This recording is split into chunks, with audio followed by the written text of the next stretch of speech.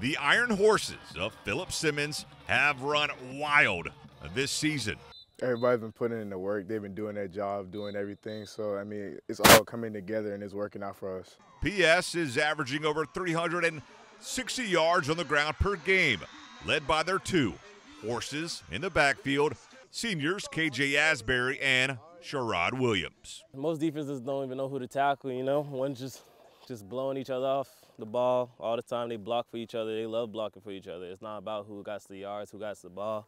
It's about who scores at the end of the day and who wins at the end of the day. Each gets their own piece of the pie as the tandem feeds off each other. Sometimes he set the tone, sometimes I set the tone there. And, like, we had competition with each other. Like, we're not even worried about the other team. Like, we're just trying to be like, all right, bet he got first down, all right, I'm going to get a first down. That's literally what it is. Like, he getting a big block, all right, I got you. I'm going to get a big block, too. Their bond in the backfield goes beyond the gridiron as the two are cousins.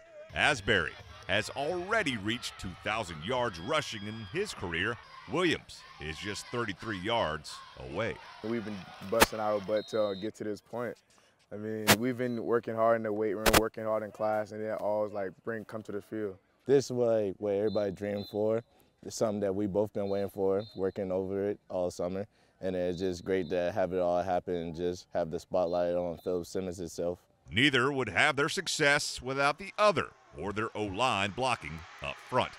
While the dynamic duo isn't set on a nickname, one thing's for certain: it's hard to slow down these horses when they get out of the gates. Reporting for the Blitz on 2, I'm Dan Fanek.